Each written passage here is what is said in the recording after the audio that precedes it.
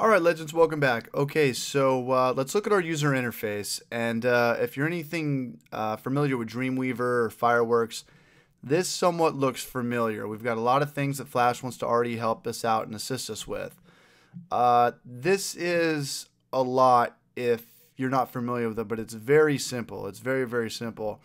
Really quick, create from template. Well, right off the bat, these are the things you can see we can do with Flash. We can create advertising banners. We can create advertising for Android, simple animation, banners, media playback, presentations.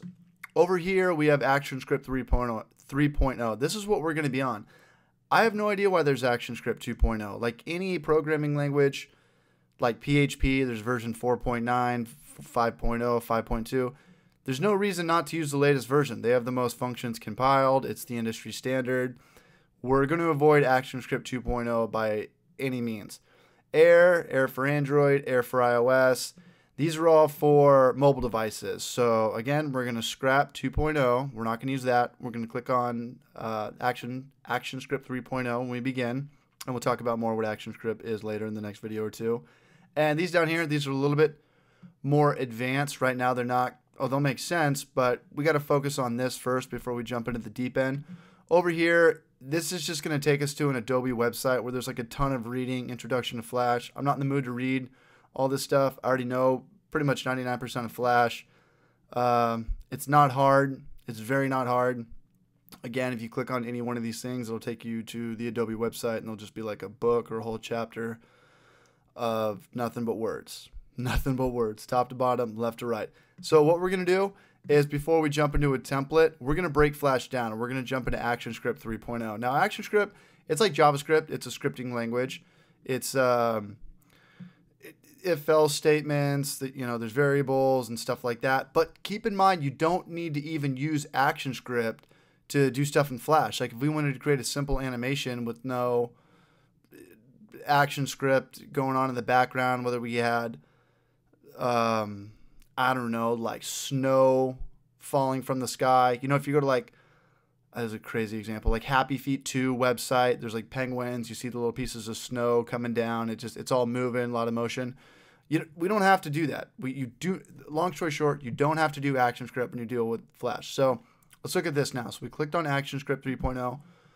Over to the right, we have just tools, pretty much something like you'd see in Photoshop. We have our text tool, we've got a rectangular tool, we've got a paint bucket to fill in large chunks of color. Over here on the right, we got our properties, we have our ActionScript 3.0.